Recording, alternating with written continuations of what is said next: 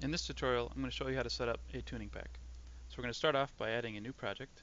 We're going to select Property Bag Group Pack, and then we're going to give it a name, description, and we're going to save an attribute file to the folder. Just going to name it the same as the mod folder, and we're going to hit OK.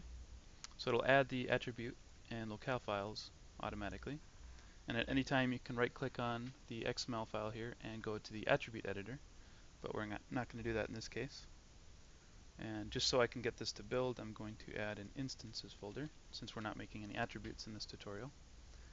And then we're also going to save the mod. I'm just going to name it the same as the folder again.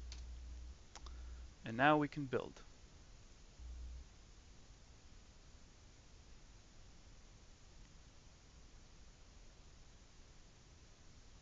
So one thing to point out with tuning packs is you can actually override existing attributes with your custom ones, as long as they are clones in the exact same location and with the exact same name as the original file you're cloning.